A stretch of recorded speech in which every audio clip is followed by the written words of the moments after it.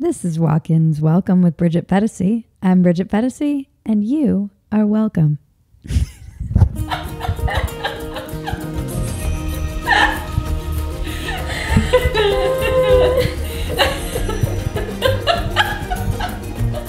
You know the drill. Please subscribe, rate, comment, share, reach out, tell your friends, send smoke signals, whatever. We love your feedback and we want to hear from you. Our sponsors this week are Skillshare, Beta Brand, and the Jordan Harbinger Show. Explore your creativity at Skillshare.com/walkin and get a free trial of premium membership. Discover what it's like to be comfortable and confident all the time. Go to betabrand.com/walkin for 30% off. Search for the Jordan Harbinger Show on Apple Podcasts, Spotify, or wherever you listen to podcasts. This week, I'm excited to sit down with my friend Jeff Charles. Jeff Charles is a freelance writer, political commentator, and contributor for redstate.com, libertynation.com, and co-hosts The Red and Black Show. He is also the founder of the Breaking Conservatarian podcast. Jeff has appeared on I'm Right with Jesse Kelly, Russia Today, and Fox Soul. He resides in Austin, Texas, and enjoys binging TV shows, reading history, cool hats, and all things nerdy. I'm with Jeff Charles, everyone, and we are overdue. Welcome. Hey. Walk-Ins Welcome. Thanks for having me. I'm very excited. I haven't been this excited about an interview in a while, so. I'm excited too. Tell us just a little bit about who you are for our listeners who might not be familiar with you and your work. Yeah. My name is Jeff Charles. I am a political commentator. I write for two conservative sites, mostly libertynation.com and redstate.com. Been doing this for probably about 4 or 5 years or so. Before I wrote for those sites, I'd done pieces for even the Huffington Post, which was a surprise that they even let me write anything for them. But yeah, so I've been doing this for a while, but I've been into politics for decades. It's always been something that I've been passionate about. So somewhere along the line, I ended up becoming a writer, and now this is what I'm doing full time. Wow. So you're kind of similar to me in that respect. Yeah. Except I never wanted any of this. No, you didn't. So what were you doing before? Where are you from? I'm originally from Southern California. Okay. I come from Rancho Cucamonga, and yes, if you're thinking about next Friday, yes, and it's that Rancho Cucamonga. That's where I'm from. It's about an hour east of LA, so it's a suburb of LA. I was originally born in LA and lived in the South Bay area, and then moved to Rancho when I was in 8th grade. But now I am in Austin, Texas, which is basically California in Texas. Yeah, it is like little LA, I hear. Yes. Yeah. I love it. I mean, I'm a conservative, but I love Austin. I love the people here. I love the city. I love the vibe. Yeah, that's where we're thinking of going. It's one of the places on the list of places to run from. It's so hard because it's sad what's happened to LA. It makes me upset because I didn't mind really. I love the weather, and I've always joked that LA is a place where people love the weather more than they love their families. It's just so good. And I lived in Minnesota. I lived in the Northeast. I hate snow. I hate the cold. I just don't want to do it. I'm like, I did my time. I don't need to do that. So I had no problem paying higher taxes, higher costs of living, because I'm like, well, look around. It's 80 degrees and it's March, and I know what it looks like on the East Coast right now. It's not pretty. So that was okay. But now it seems like the governance, I mean, even, and I wasn't a small business owner. Now I am. Mm-hmm. And now I have myself on payroll, and I see how many taxes are going out of my individual paycheck. And also as a business owner, it's like insane. Yeah. Like, how does any small business owner survive here? They don't. Yeah, they don't. And it's always been like that. I mean, I used to work for a company that helped people incorporate their businesses. And California and New York were the worst. I always felt so bad for people who would call in because they had to go through so much crap and pay so much in taxes and all of the regulations. I mean, I don't even see how anybody could start a business in those states. I mean, I have a friend who knows somebody who wants to move out, and they have a bar that they want to sell, but they can't sell it because nobody wants to be in business, especially right now with the whole COVID thing. Yeah, I can't imagine. I think the housing market's still okay here somehow magically. I don't really understand. Maybe probably just people from out of the country coming and buying with cash. But Probably. my friend went to go buy a house here recently, which is crazy to me. But there were 8 other people that had put in offers. Oh, so wow. the market still seems, it hasn't come down surprisingly. And then there's so many New Yorkers moving here, which is hilarious to me. I guess are just like, okay, I'll just get better weather, but the same crappy governance. Exactly. But yeah, I look at it and I don't know that I just don't see how it's sustainable for somebody with my values. And it seems this is to me the great thing about America, that I can leave. I can move to another state. I'm not stuck in this country of California.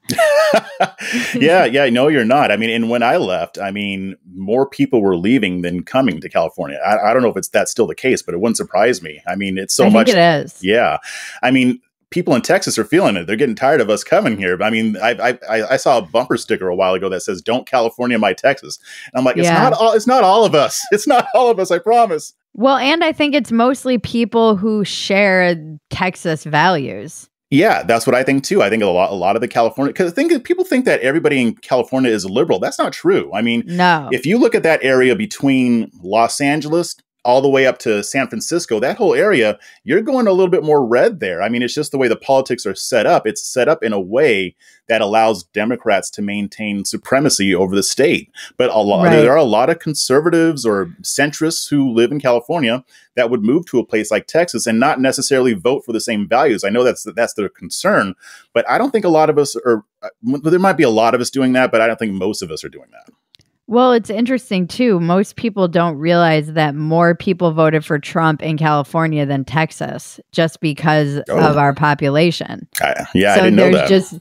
I'm pretty sure that's true. I will double check and fact check it, but we just have a big population and it's mostly red. The minute you get out of the cities, it's Valencia's red. Most of Orange County is red, or even though they kind of flip back to blue. But Right. Most of the inner valley, when, like you said, driving up between LA and San Francisco and Sacramento around all of the farming area. And they did a study that I was just reading in Texas, and they find that most of the first generation Texans are actually keeping it red or purple, and that it's second and third generation Texans who are voting blue. Yeah, that doesn't surprise me at all. I mean, I think on the right, we blame a lot of things for what's going on in Texas. I mean, because the Democrats are making a huge push here, and a lot of them are blaming it on demographics, immigration, that kind of thing, or illegal immigration, which, I mean, illegal immigrants are still not allowed to vote in these elections unless they're being sneaky about it. But they're not doing that in numbers enough to influence the elections. Like, by the way, Beto O'Rourke didn't almost beat Ted Cruz because of illegal immigration. Right. It's because the Democrats are not afraid to go into areas that don't normally support them, and they're changing minds. And I think that we have to, I think if we fail to realize that and become complacent, this state will be purple. I mean, the fact that I almost had to call Beto O'Rourke my senator still blows my mind, even though it's 3 years later. Yeah. I think one of the things I'm seeing in the Black conservative community is this sense of frustration with the Republican Party for not doing that outreach. They seem to be, I don't know anything about politics. Everything I know, I'm learning in the process, but it does seem to me like the Republican Party is more concerned with making it harder to vote than winning over hearts and minds and earning a vote. That's just my perception. I could be completely wrong. I mean, that has a lot of truth to it. I mean, now, when it comes to voter suppression, I don't necessarily believe all of the left's narrative about that. No, I don't either, because I think it's crazy that you don't need an ID to vote. Right, exactly. And that they'll call that voter suppression. Right. That's that seems so... I'm always surprised when I don't need my ID when I go to vote. I'm always like, here's my ID. They're like, no, we don't need that. I'm like, really? Yeah, like exactly. That would be important. Yeah. I mean, in voter ID laws, I mean, even Harvard has debunked the narrative on that. But I do think that in certain circumstances in states like Georgia, or especially what happened in North Carolina, there are instances where there are some things that are questionable, like, shutting down voting locations so that people have to travel farther to vote. That doesn't necessarily... that in and of itself isn't going to completely stop people from voting, but it does provide an obstacle. And the more obstacles you put, the more likely it is that people are going to give up. I don't think that this happens enough to sway an election the way they claim. I think they exaggerate it. But I think your larger point is right. I mean, the Republican Party isn't very good about getting new votes. They just rely on the base that they have. And, it served them well, supposedly, for a few years, but that's not going to cut it anymore. I mean, the Democrats are not afraid to go into Republican areas to get votes, but the Republicans are afraid to go into, and not just black areas, but they're afraid to go after new votes. I mean, I just think that the establishment has become so fat and lazy that they haven't bothered to really consider these issues. I mean, you had like Stacey Abrams in Georgia. She registered almost 1 million new voters, people who hadn't voted before. Right. She registered them. So basically we're here making fun of the way she looks and clowning her. And while we're doing that, she's kicking our asses in Georgia over a 10-year period. Because, I mean, this didn't just come out of nowhere. This had been going on for 10 years, that they were building this up to where they finally, I don't think they've necessarily flipped Georgia, but they got it to vote Democrat. Right. And the Republicans need to, my frustration is that they don't think strategically like this. They just kind of do what they've always been doing. They seem to do what they've always been doing and reactive instead of kind of proactive. Because I look at, the younger... And again, I have issues with, for instance, the squad, the young members of Congress. Mm-hmm. But for some reason, the younger Republican members just seem so cringe. I know. They're on the left, like they're annoying and they can be whatever. I mean, I will give AOC credit. She gets shit done. She was raising money for people in Texas. She's out there. Yeah, you're about to get me hot right now because I was so mad about that. But go ahead. I interrupted. That she was raising money? Or that... No, I was mad that she made us look stupid and we let her do it. I mean... Yeah, she's good like that. I give her credit, man. She's a moron, but she's savvy. Well, and that's the thing. It's like, she may not be smart in some areas, but when it comes to persuasion, when it comes to getting her ideas out there, she is a genius. And we're stupid for sleeping on her like that. I mean, I went through that whole ice storm thing. And then when Ted Cruz tried to get away and go to Cancun, I don't know what he was thinking. And I was so mad at him about it because I like Ted Cruz. But after he did that, then you have Beto O'Rourke raising money.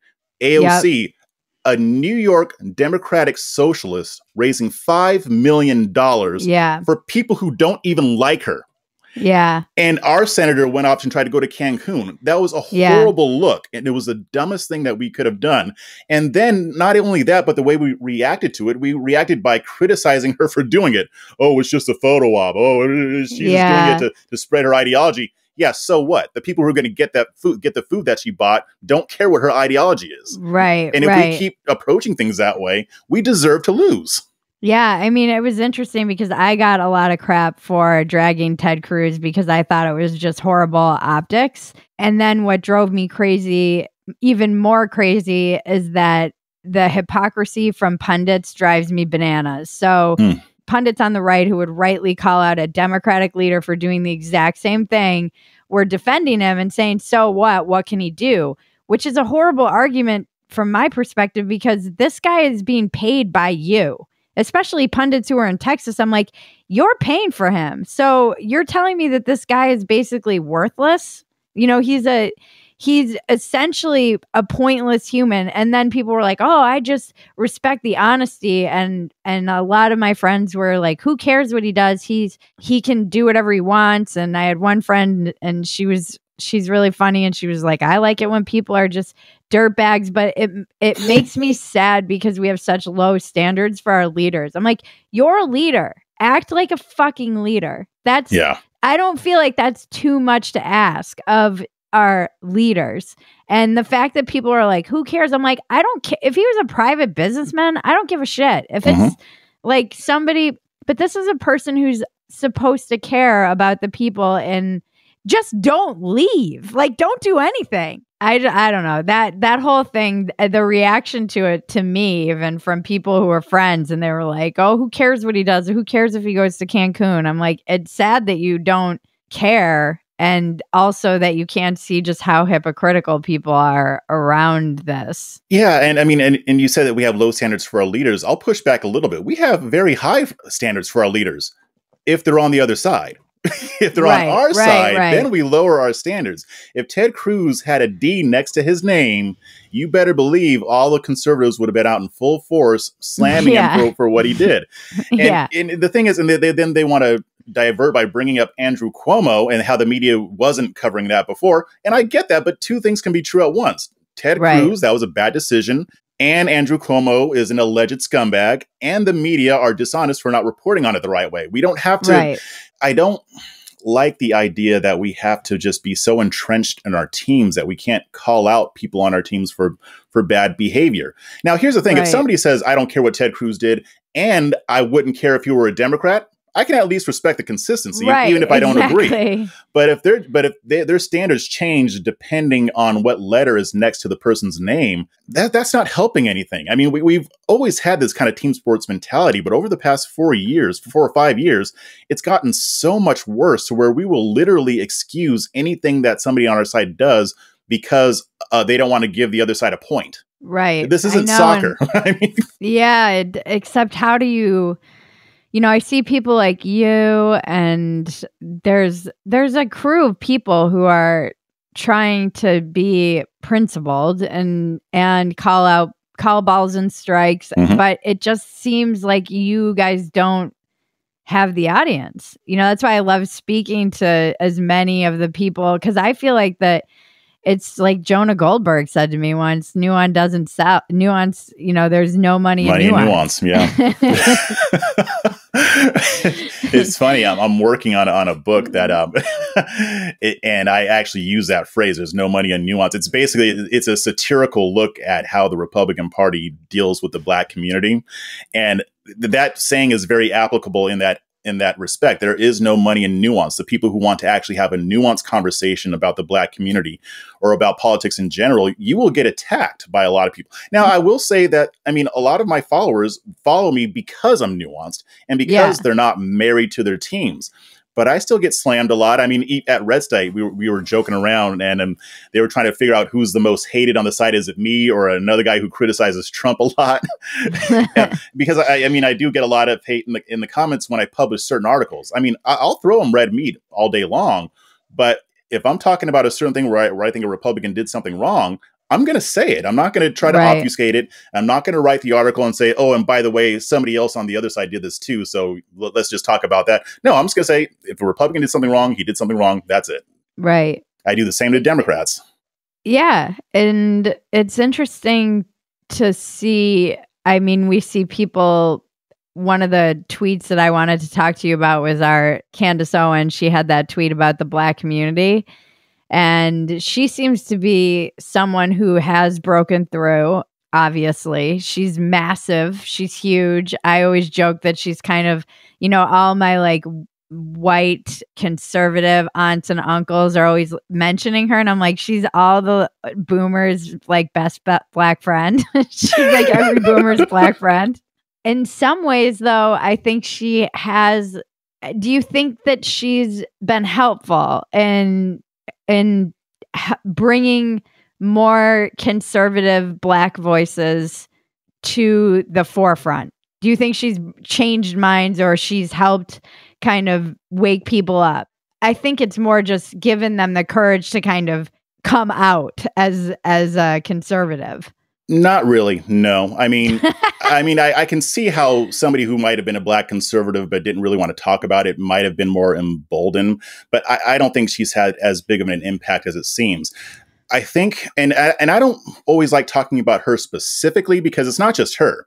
It's what I call Black conservative ink. I mean, you've got a lot of Black conservative establishment types who basically take the exact same approach that she does. And I think people make the mistake of thinking that, you know, her message is new or that her message is hers. The message is not hers. The message that she puts out for white conservatives has been passed down through generations. There have been Candace Owenses in the past. People just either forget or the younger people just don't know. But there have always been Black men and women who have been very much pushed by the establishment conservative movement and the Republican Party to represent Black conservatism. And I mean, can you give an example of someone who's come before her? Yeah, I mean, we've had Stacey Dash, we've had Crystal Wright, Larry Elder's been around for a long time, Jesse Lee Peterson. Mm-hmm. I mean, none of this is new. I mean, they were around when I was younger. So, I mean, so I've been a conservative for about 15 years or so. So I've seen them come and go, and I'll see these people come and go too. The thing is that a lot of the white conservative establishment, the elite, not rank and file white conservatives, they push these voices to the forefront, not because they're actually working on getting Black people over to the right. They're not there to reach out to Black people. Their audience is mostly white. They're there to talk to white conservatives about the Black community. They're not there to talk to the Black community. And I think that, I mean, and I came to the conclusion a while ago, and I'm not the only one who's come to this conclusion. I'm reading a book right now called Republicans and the Black Vote, and this author came to the same conclusion as well. But the establishment on the right, the boomer con mentality, and I'm not trying to slander boomers because there's a lot of boomers who get it, but we love the boomers. Yeah, exactly. They love the boomers, and they put these people forward, these Black faces forward for a few reasons, but the main reason is to put forth the illusion that they actually care about reaching the Black community. The reason why is because if you were to ask the average white conservative if they would like to see more Black people and Hispanic and what have you on the right, 99.9% of them are going to say yes.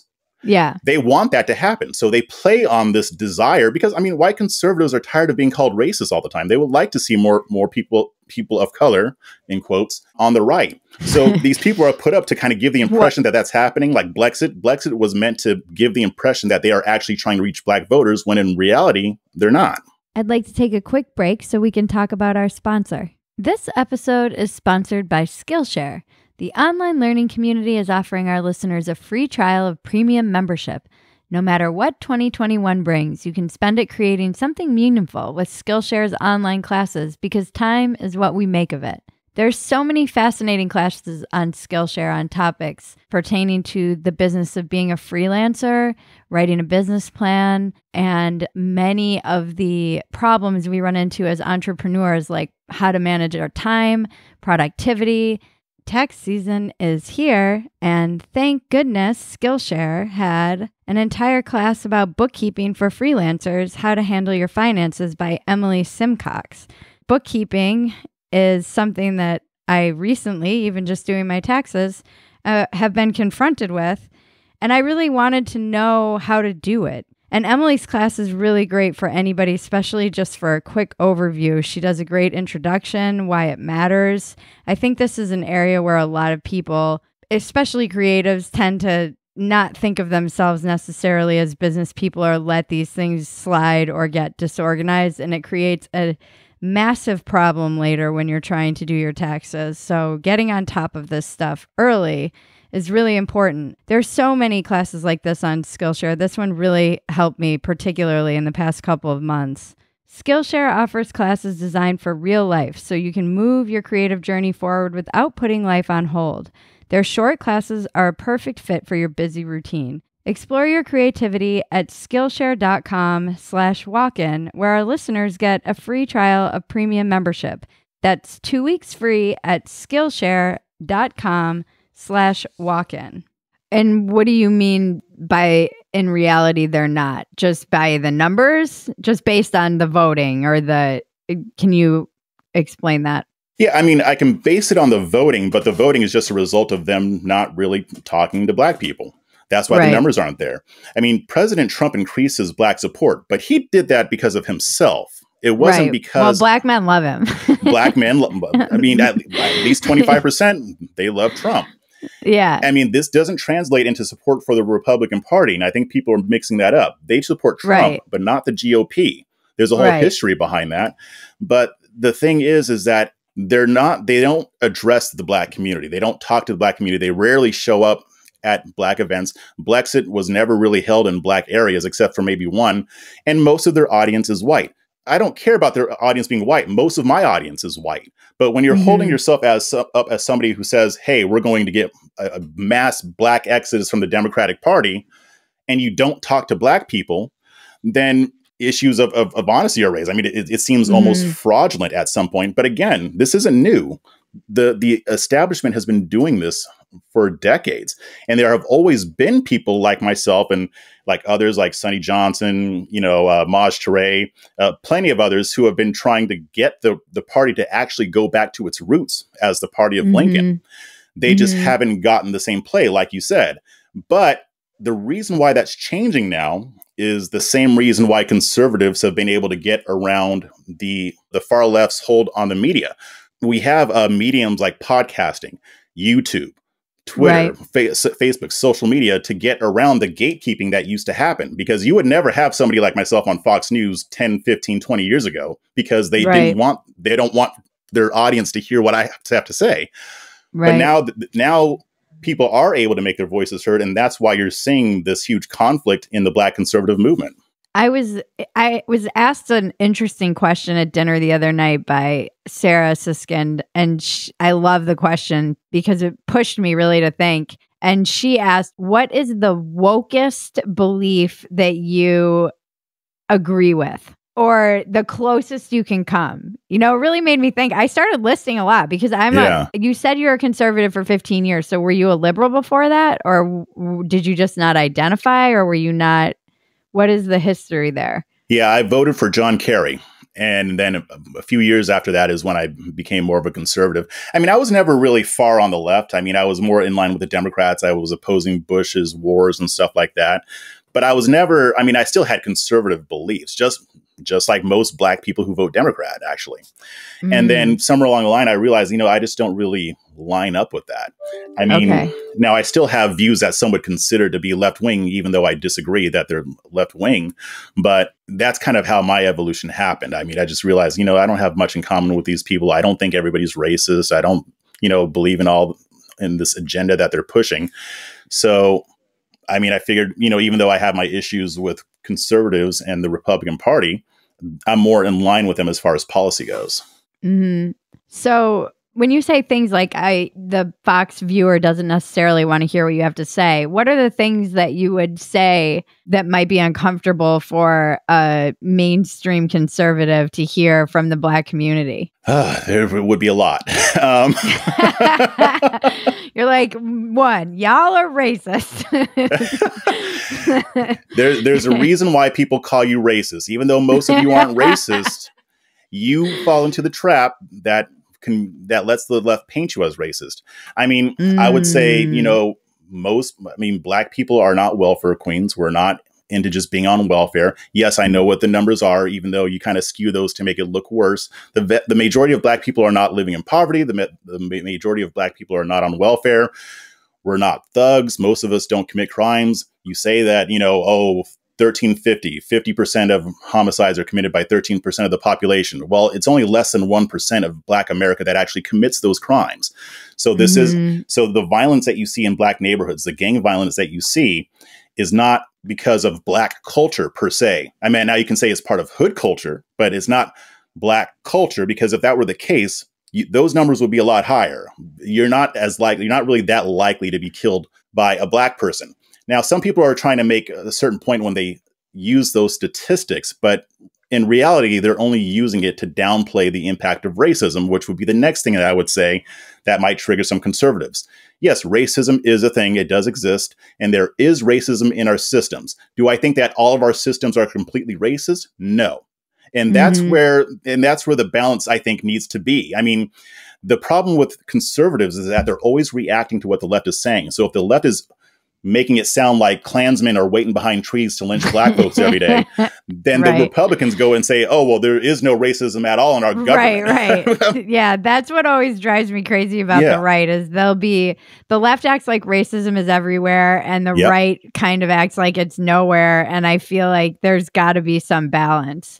Yes. And it was interesting to me to watch, I think a lot about these things, obviously, and have conversations. And I love that I can have these open conversations with anyone. And were you still in California for the riots or you were gone? I was.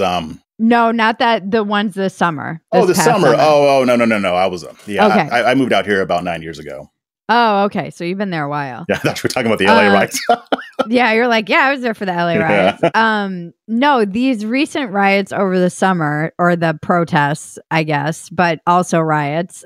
I was watching local news, Fox 11, and it was 12 hours of live coverage, and it was all local news. They did a great job. They were like all over the whole city interviewing people, but I will tell you, it was fascinating to watch these stores getting looted. And it was, I would say, 99% young black kids.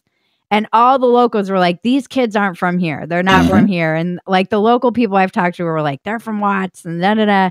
And most of the kids that they stopped to interview, who were happily taking selfies while they took all the sneakers, had no clue why they were even there. They didn't even know who George was. They had no concept. They were just like, it was like completely an opportunity. But this, talk about optics, that happening for 12 hours straight in a city. And now these polls are coming out that, those things happening over the summer made people feel even more unnerved than like the Capitol riots, for instance. They had a bigger influence on the way people felt. What in the hell what do we do? Like, what's going on here? I was just mad because I'm like, you guys, this doesn't help with like the perception, Yeah, it doesn't. And unfortunately, I mean, the media, whether it's right or left, they're there for the narrative and not so much the truth. I mean, and part of my motto is I prefer truth over narrative. And when you looked at the riots from last year, everybody had their agenda, right? I mean, people said, oh, well, they were mostly peaceful. Well, I mean, if you look at the numbers, they were obviously mostly peaceful, but conservatives got mad when they said that. But then when the riots at the Capitol happened, I was like, oh, so can I defend this as mostly peaceful? Because most of the people there weren't participating in the riots.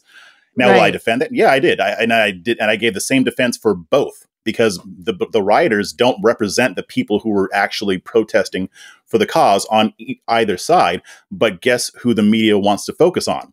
They want to give the microphone to the fringe people, to the ones who are the most extreme. And, it happened with Ferguson, too. Most of the people that were rioting there were not even from that area. Right. I mean, the people who were saying Black Lives Matter, they were there to just protest what happened. Regardless of what people think of how that whole thing went down, the rioting was done by people who just wanted to get free shit. I mean, they weren't there because they cared about what happened. That's why all these kids were there. They wanted sneakers. Exactly. They just like wanted free sneakers, and they were pretty young. And it was interesting just because I felt like this news organization actually did a pretty good job because it was happening in real time and most of it was live. So there was no narrative. It was literally just them running around being like, oh, now we're in front of REI. Oh, there's a woman defending REI. Oh, now there.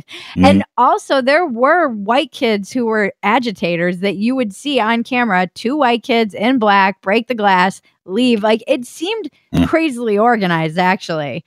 And they were driving up in like Mercedes and SUVs. Oh, yeah. I mean, it was a wild thing to just watch unfold, because it felt like, as a citizen just in the city, I was like, oh, wow, it doesn't take that many people to create a lot of chaos that's basically out of control. They could not get a handle on it. And I think that's why for people who live in these cities, it was probably something that was more. And I felt the same way about the Capitol. I'm like, this seems, I don't understand how there was not a bigger police presence. And then when you see that in the summer, there's a massive police presence, and the whole Like it's all so wild to me, but it does seem like some of it is more excused. You know, I saw a lot of the rhetoric from the far left of like, well, these corporations have looted America. And almost like the corporations kind of felt like they agreed with that. And they were like, whatever. It's an insurance claim. Yeah. But what they leave out, deliberately what they leave out, is that the people who were the most devastated were business owners, Black business owners, minority business owners, small businesses. 40% of small businesses don't even have insurance because they can't afford it. And even the ones that do have insurance are underinsured. So the whole, they have insurance, that doesn't work. The fact is that the far left, they don't care about Black people. I mean, if we're talking about the riots, I mean, even if you look at a lot of cities like Portland and others, most of those people were white. In those areas, you saw those Antifa people glomming onto the Black Lives Matter movement, which white leftists do a lot when it comes to Black causes. They use it as their pet and their front so that they can conduct their operations. I mean, it's ridiculous. I mean, you have and what I usually have to tell conservatives is that when it comes to like Black Lives Matter, like they want to say, oh, Black Lives Matter is a terrorist organization. No, it's not. Most of the people rioting aren't even part of Black Lives Matter. But you have the global Black Lives Matter organization, you have the overarching organization, and then you have your local chapters. Now, the global organization, that's where you get the communism and the Marxism. And I say that Black Lives Matter are white progressives in political blackface. That's what they are. They use black faces to push their white progressive agenda, which is why their website had all that stuff about, dealing with the family and about the alphabet community, which, by the way, I don't necessarily have a problem with. But I mean, if you're saying that this is about police brutality, what the hell does all this other stuff have to do with it? Right. But then when you have your local chapters, you might have local chapters who are more in line with the Marxists. That's true. I think the one in Austin probably is. But then you also have the Black Lives Matter in Utah, which actually supported a Republican candidate and stood with the Proud Boys at a press conference to denounce racism and police brutality.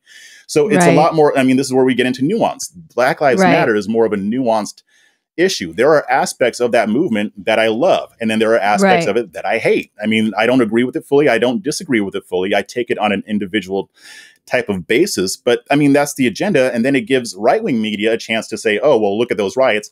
Let's paint all of it as that. And then, and then none of us... Those kids... Sorry, go on. I was just going to say, but then there's no sense of understanding. There are issues that conservatives would have in common with a lot of people who march and say Black Lives Matter, and they don't know it because their media isn't going to tell them about it. Right. And I mean, I would say those kids, if you ask them about, like, they don't know any of the ideology that's underpinning Black Lives Matter. They're not, I mean, my question, and when I was watching this kind of unfold, I'm like, I just want to hug all these kids and ask, my question is, how do we help them? What is being done to serve that community that is just opportunistically looting because they can? That ultimately is not going to help them in the long run. In California, I don't think they're really even being penalized, or I think it's pretty much like whatever. But how does that really serve, as I say, and as they say in like recovery, like play the tape forward? How? So say we're justifying, and this is what on the left I don't understand. I agree with you. I don't think they're helping, because if you say, look, these kids have been they live in a systemically racist society, and these corporations have looted America, and it's okay that they're looting these stores because now they're getting what's theirs. But ultimately, how are you serving that community by telling them just go steal? That's fine. Where does that leave them? Well, it leaves them exactly where the far left wants them. They don't want to solve this problem. Now, if you're talking about just regular rank and file Democrats, I think that they do want to solve the problem. I think regular like liberals and even some that might be further leftist, I think rank and file people would like to do something about this. But when you've got the far left establishment talking about defunding the police, even though the majority of Black people don't want that, you can kind of already tell that this isn't really about safeguarding Black lives. I mean, you defund the police, who's that going to negatively impact? Black people. It's not going to impact the white progressive activist who is advocating for that, because they're going to be living in their gated communities with all the rest of the Karens. But when it comes to the actual people who would be affected, they don't want to defund the police. They want police held accountable. That's what they want. They want to deal with qualified immunity, whether that means getting rid of it or changing it around. They want a mechanism by which police officers can be held accountable, because that is the main problem. They know that they can get away with this stuff because it's very rare that a police officer will even get tried. I think it's only like 30% of them actually get tried in court, and even 30% of those who actually get convicted, and even a smaller percentage that actually sees jail time. So that's the problem. So when you're talking about, defund the police or just have social workers, some of that, might be applicable depending on the situation. Like if there's waste or fraud, or they're spending money on whatever, then okay, maybe you move that to somewhere else. But I think the problem is that they're not really here to help anybody. They're here to use this to promote their agenda. So how do we help? I was just thinking when you said all the rest of the Karens, and there's this part of me that's like, am I a Karen? No, you're not a Karen. You are far from a Karen. I don't know. That seems to be something that I've been really thinking a lot about and writing about, and something I noticed even with the rhinos when I went to South Africa. It's like the problem with the rhino is the problem with everything. And this is a piece I'm trying to work out, because I see it with every problem. Essentially, there's not very much incentive to solve the problem.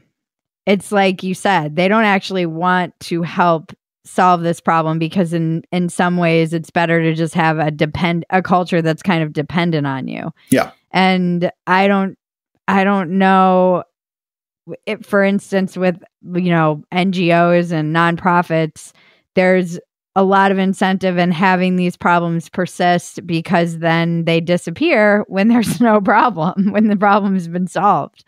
Let's just take this example, the young kids who are looting over the summer.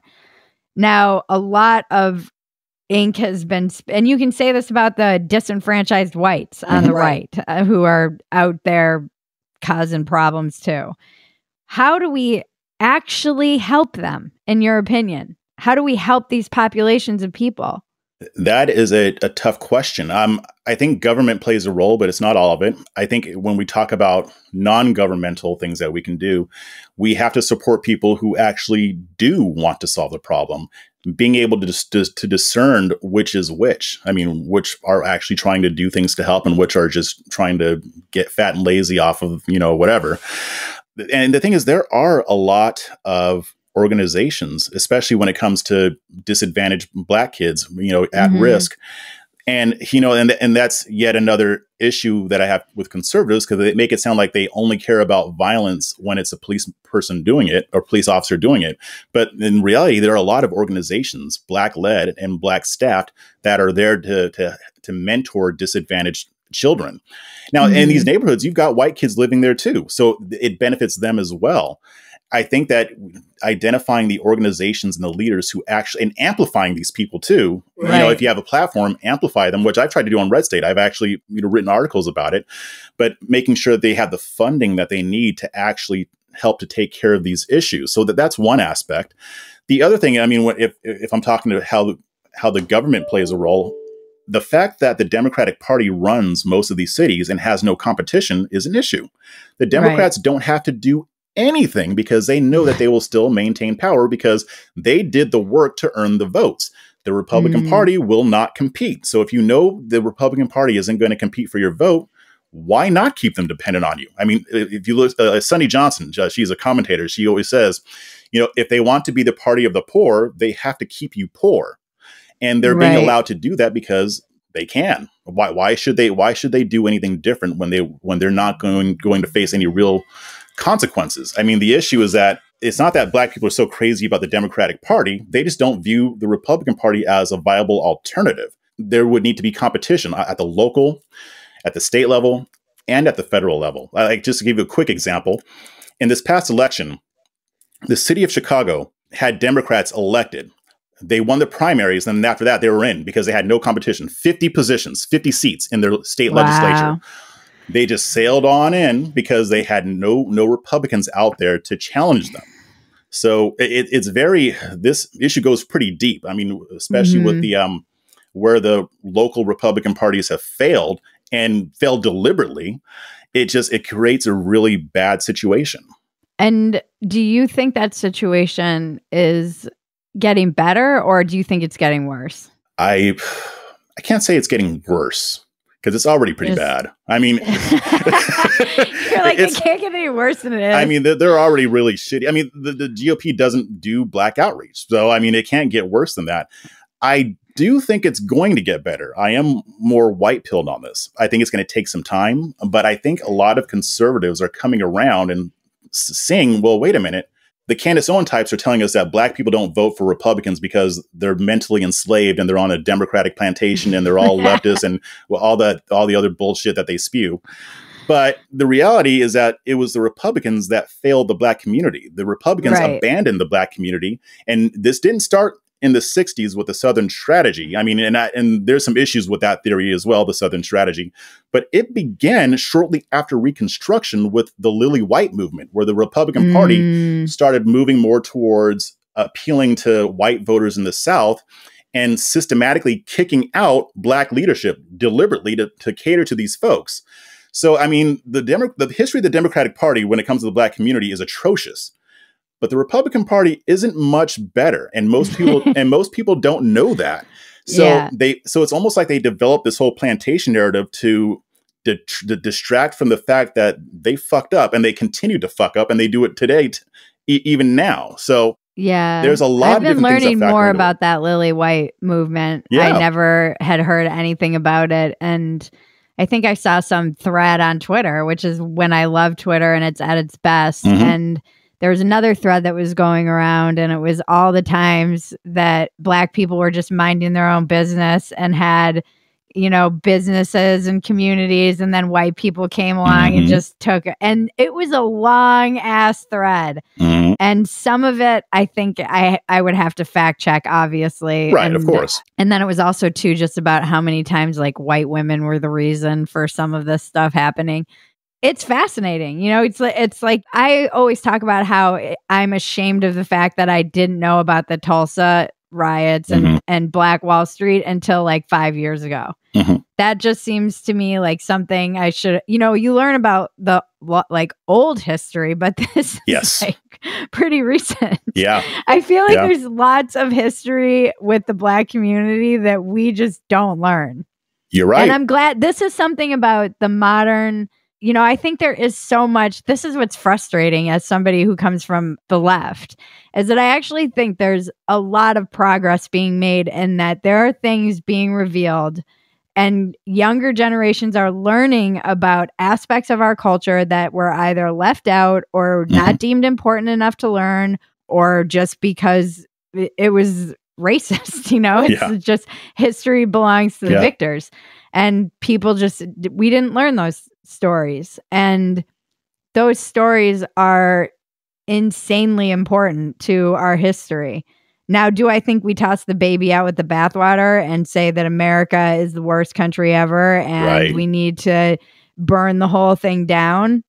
No, but I do think context is important. So this is an area where, again, I think nuance is important. And I think most people feel this way, And this is the thing that I hate about like the Robin DiAngelo's, is that they prey on that white guilt. It's grifting season. Shout out to Uncle Hotep. It's grifting season. Yes. That's his line. Grifting season. Yeah. I like that. I don't know. It just seems like, because I think a lot of white people are like me. It's like it's shameful that I didn't learn some of these things. Well, I can then educate myself about a lot of the history that I didn't necessarily learn. By the way, there's a lot of history in general that I just didn't learn. Yeah, of course. Yeah. Like I'm learning how uneducated I am just in general. But I don't think that kind of guilt is helpful, just from my perspective. No. And it seems weirdly racist. It feels like, oh, let me learn so I can help you. There seems to still be this like upper and lower Yeah. vibe to it, where it's like, she's like, let me help you down there. Yes. Poor people below me. Well, it's like Malcolm X said. I mean, and conservatives love to quote this Malcolm X quote. They only quote half of it, though. Because he talked about white racists, and he's saying a white conservative racist will be honest with you about it. They're like the coyote who will growl at you. But the white liberal racist is worse because they will pretend to be your friend. And I think what's even more insidious about this is I think a lot of white liberals actually do want to help, and they don't see themselves as racist. Yeah, they don't know it. They don't know it. Yeah. And they have that white guilt, which honestly, white guilt to me, and I think to most Black people, is awkward as hell. I mean, like don't come up to me telling me how you're sorry for what people, like, you didn't do it. like if you want to help, definitely help, but don't come at me with your guilt. Did you ever listen to the Coach T episode that I did on this podcast with my friend Coach T? I did listen to it a long time ago. He talks about this too. He's like, it's actually insulting. Exactly. Like I'll make jokes about it. I mean, if you want to give me reparations, you can, but you don't have to, But I mean, the thing is, it's just, in that history that we don't learn. And I think that probably contributes to it because they learn a lot of new history, like what happened in Tulsa, and then they feel, guilty for it. But I'm like, you can feel bad about it. I feel bad when I learn about things in history that aren't good, but you didn't do it. I mean, and I even wrote an article for Red State about the Tulsa massacre, and in the comments, most of that audience is white, and they were saying I knew nothing about this. Yeah, and I think some of this might even help to change a lot of minds on the right, especially the ones who say, oh, racism is gone, or once the Civil Rights Act was passed in the 60s, racism just stopped and all the impact from it just stopped. Or they just think that the only racist thing that the government did to Black people was slavery and Jim Crow. Well, no, there was more than that. There was redlining, there was discrimination. Yeah. They couldn't get the GI Bill, housing. I mean, there's a plethora of the things that are now illegal, but they set Black people back so that, white people were already ahead. They got a head start, and Black people are still trying to catch up. That stuff doesn't just go away because you pass a law. Right. So I think that having more of these types of conversations is important, because a lot of, even on that tweet that Candace Owens did, and I quote tweeted it and asked what people thought, some people thought she was right. And I asked, just honestly, not trying to attack you, I said, why do you think that? One guy responded and he said, it's based on a lot of what I see in the music videos and basically what he saw in the media. These people haven't sat down with Black people and actually had these types of conversations. Otherwise, they would know that what Candace Owens says is our culture is not our culture. Right. I'd like to take a quick break so we can talk about our sponsor. Now that we have been in quarantine forever, I can't imagine going back to wearing uncomfortable pants at work. I have a solution for that. Beta Brand's collection of pants that look professional while incredibly comfortable. Beta Brand combines customer experiences with their expertise to make thoughtfully designed clothing that's as functional, comfortable, and inspiring as your favorite workout gear. Their customer favorite dress pant yoga pants are made of wrinkle-resistant stretch knit fabric, making them perfect for literally anything you need to do. There are tons of different colors and styles to choose from, like boot cut, straight leg, skinny, cropped, and more. I am obsessed with the Beta Brand dress pant yoga pants boot cut Dapper. It has this almond herringbone pattern and pockets in the front, pockets in the back, which is the greatest thing for pants. I love pockets. I love pockets in my dresses. And they're super comfy and so cute. You look like you just came from a meeting, and they don't make you feel like you need to unbutton them because you can't breathe. And they make your bum look amazing. I think these are the only pants I wear. Women love these pants because they fit so well and feel great on, allowing you to be confident and comfortable as you get shit done. Right now, our listeners can get 30% off their first Beta Brand order when you go to betabrand.com/walkin. That's 30% off your first order for a limited time at betabrand.com/walkin. Discover what it's like to be comfortable and confident all the time. Go to betabrand.com/walkin for 30% off. I think, too, one of the problems I have with the rhetoric in the culture right now, particularly that's really fueling a lot of the white guilt, is that somehow we are the only race that's violent, that likes to colonize, that likes to take civilizations over. I mean, this is like all of history. There's been, it's a humankind thing. We all have violence in us. We all have, it's not some like property of white people. Right. No, it's not. White people do not have a monopoly on evil. Yes. Thank you. That's the word I was looking for. We have some kind of monopoly on that. It was weird. It was interesting being in South Africa, talking to Uber drivers, white people who came up through apartheid. I mean, it was education for sure, just even in a very short time. And now, of course, I'm like doing a deep dive on the whole history of the country. And one of the things, like you said, white people who came up through apartheid, I mean, it was education for sure, just even in a very short time. And now, of course, I'm like doing a deep dive on the whole history of the country.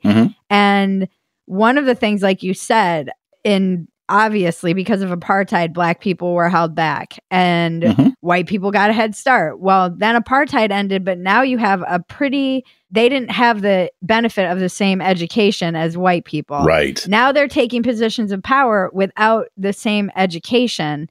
And so you're seeing corruption problem. I mean, there was corruption obviously before, but how do we, this was a conversation I was having with a lot of the people in South Africa. How do you educate the population so that it is that level playing field, and it ends up creating problems? It's just, how do you feel about reparations? So, reparations. I used to be staunchly against reparations. Now I am more open to it, depending on how it gets rolled out. Like now whoever figures that out are people who are smarter than I am.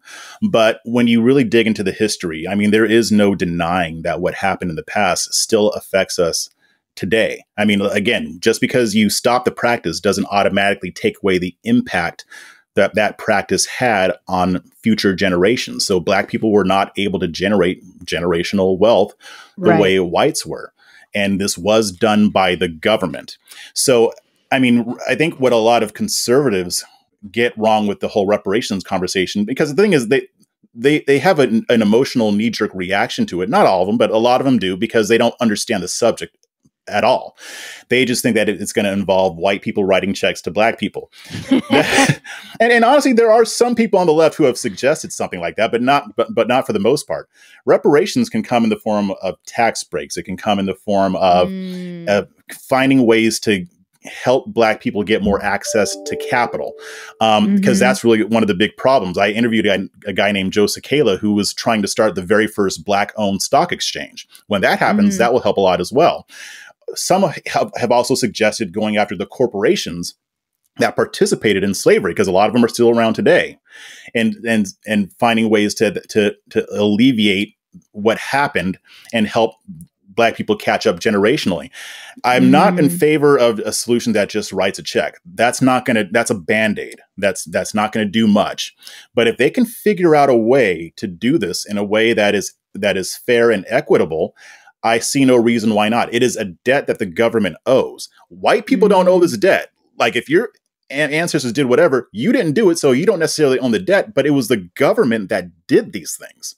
So when the federal government does something wrong, they've got to make it right. I mean, if you get hit by a government vehicle, you sue your city government. So this is obviously, and just because it happened a long time ago doesn't mean that they weren't still doing stuff that was related to slavery after it was abolished. So finding a way for the government to pay its debt, just like it did to Japanese Americans, and to, in some cases, even to their kids who didn't experience it, then there is no reason why the government shouldn't be held accountable. I mean, if you're a conservative and you say that you're against government tyranny, well, the government was tyrannical towards Black people. So it needs to find a way to provide restitution. I don't think that is the only answer to fix the problem, but it could be if they come up with, if they manage to come up with a solution that works, then why the hell not? If anything, conservatives should be leading the way on this, because it was them who wanted to free the slaves and actually get Black people to a certain level before the lily white movement happened. But still, I mean, it's. Yeah, that's interesting. I mean, I joke that if I was a Black person, I would be knocking on everyone's door who has a Black Lives Matter sign and asking them for their house. Yeah, why not? Yeah. Like, why doesn't anyone do this? Because I definitely would be. Yeah, and I don't know why this movement hasn't happened yet. Yeah, like, and it's sad. Hey, I mean, I don't talk about and I don't even talk about reparations a lot because I know it's not going to happen. I mean, the Democrats will never do reparations because they want to dangle it. I mean, they want to dangle it in front of Black people. They don't want to do anything about this. I know Biden just recently came out and said, oh, well, they did that. They're doing that commission, but I want to actually do something about it. No, you don't. You're not going to do anything about reparations. In the new bill, though, I feel like I read that there's a lot of money going to Black farmers.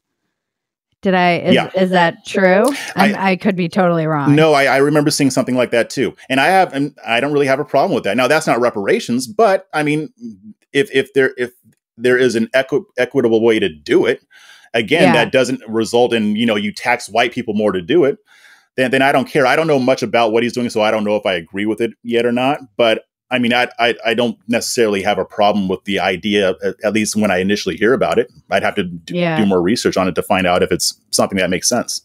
I was like, how many Black farmers are there? Well, and that's the other thing.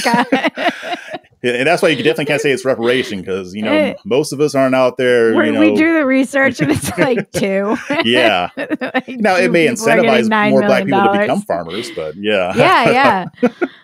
It was one of those things where I was like, is this a racist thought that I'm like, how many Black farmers are there in America? That's not racist. That's a valid question. But this is what happens when it's that white guilt. It's not the white guilt. It's like also just because I'm pretty free. I'm like, whatever, I say whatever, but I am sensitive. And that is the weird balance. And again, it's a balance that I always try to be aware of, where I don't want to hurt people. There's that balance of like, I'm going to push back against this culture where you're walking on eggshells because you're afraid of offending everybody. And I would never want to be racist. No one, I grew up in a family that was so liberal and so open-minded. But then again, when we were talking about one of the like woke beliefs that I believe, like representation matters. I actually think that's true.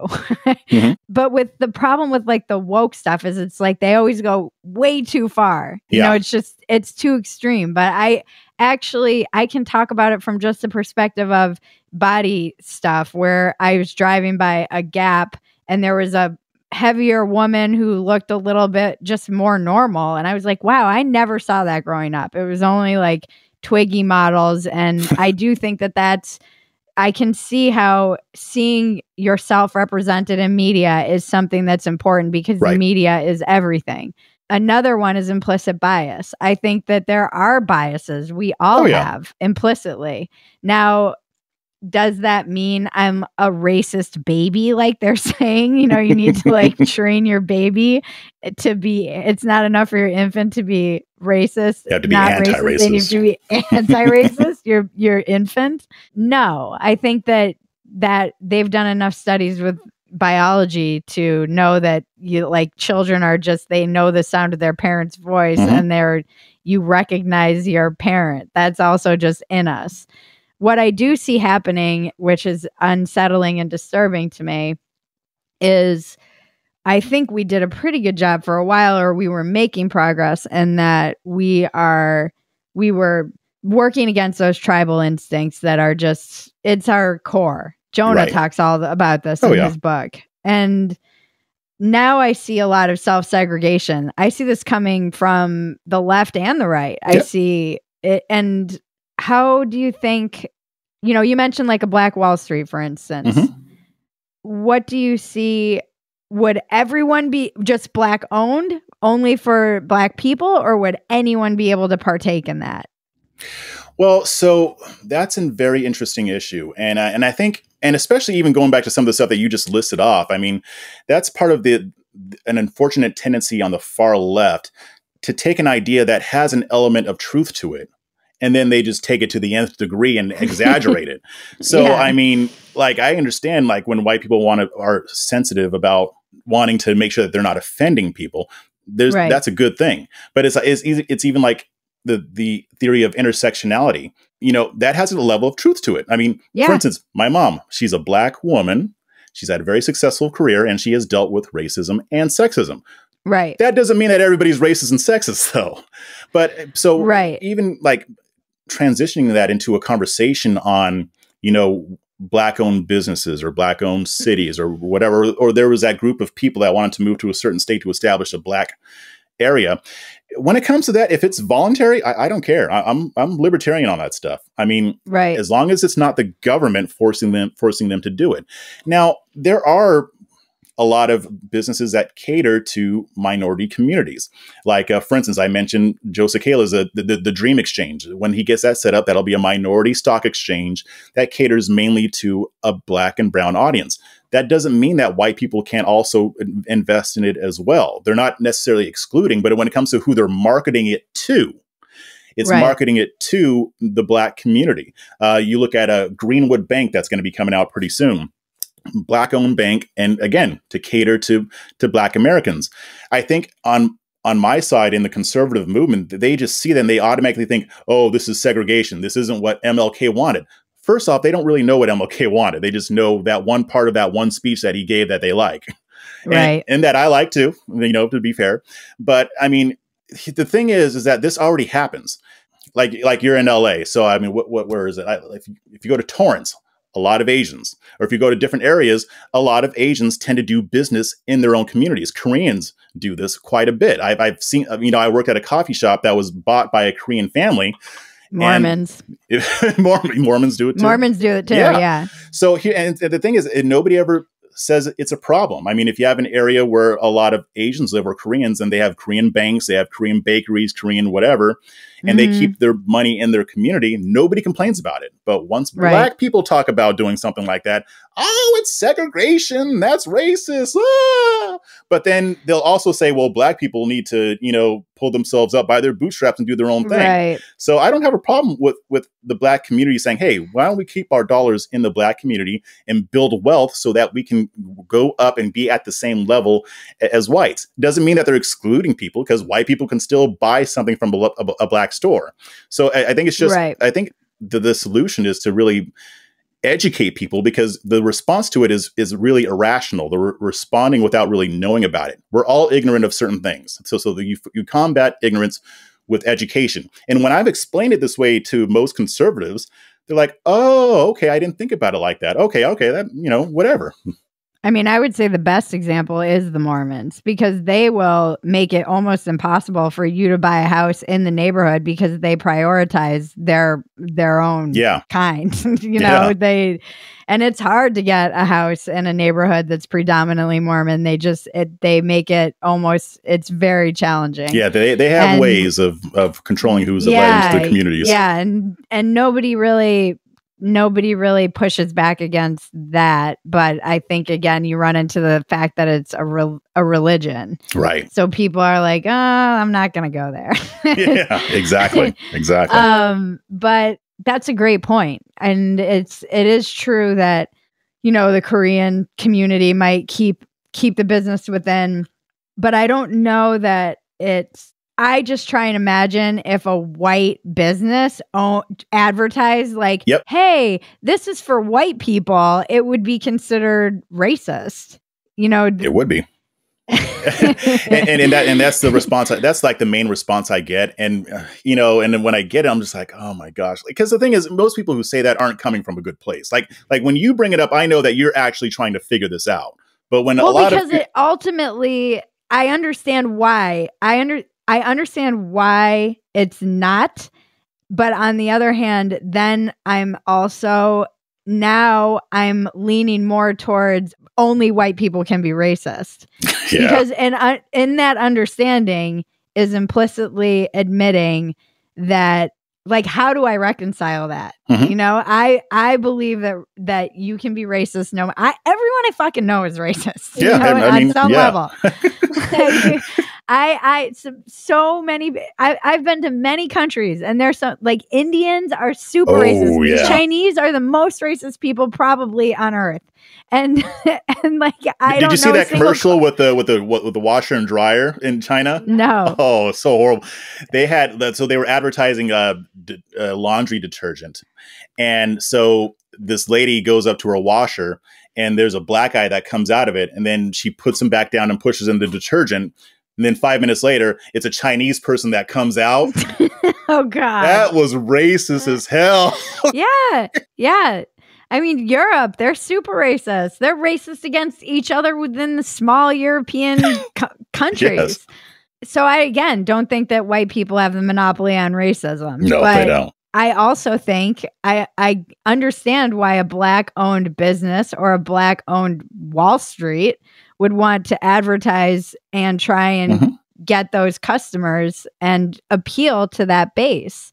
But you couldn't do that if you're like, I don't know how to square this, Jeff. I just don't know. Yeah. So here's the thing. I mean, when you're talking about, whether or not white people can form their own businesses or whatever, people have to understand why they're doing this. They have to understand why people might say, I want to support a Black-owned business. It's because they want to close that disparity.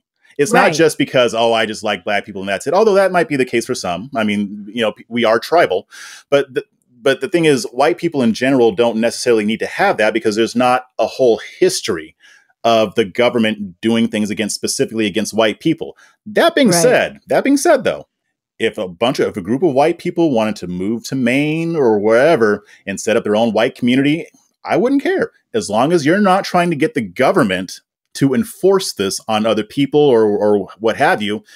Even if you are racist, I don't care. If you're not affecting my life, you can have whatever idea you want. Right. Your racism is not going to impact what I'm trying to do. It's not going to impact my ability to make money. So do what you got to do. I don't care.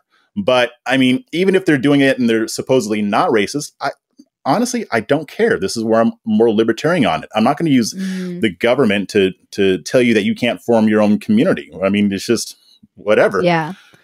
I'll make fun of it, but Yeah, I guess I'm only talking about it in the sense that obviously I would think, none of these businesses are discriminating because that's illegal. So generally a Korean-owned business, they might cater to Koreans.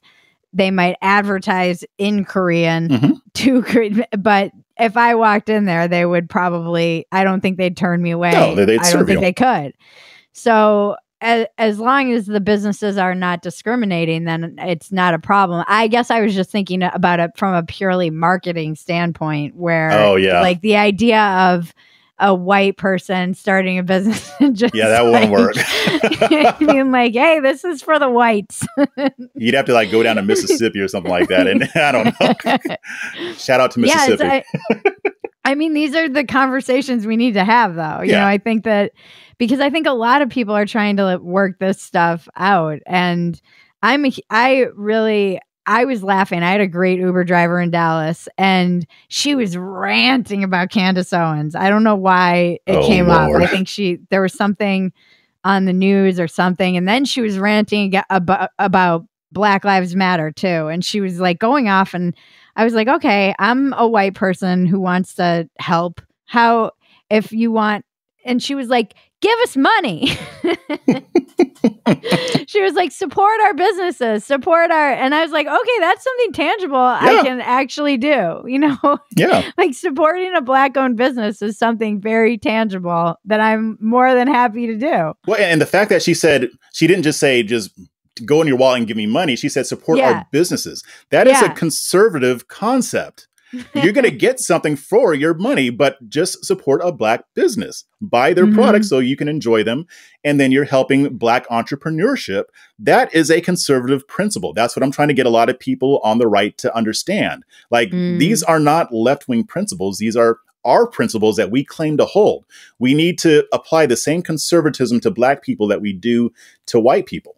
I mean, and like you said, make it easier to get the capital to start those businesses. Yeah, I like that. I mean, it's just you occupy. I think you're one of the more reasonable people online and in this space. And I really wish that, and you're willing to have a debate with people. You know, I love that there's diversity of opinion in the Black community. Yeah. You know, this is the thing I push back against the most.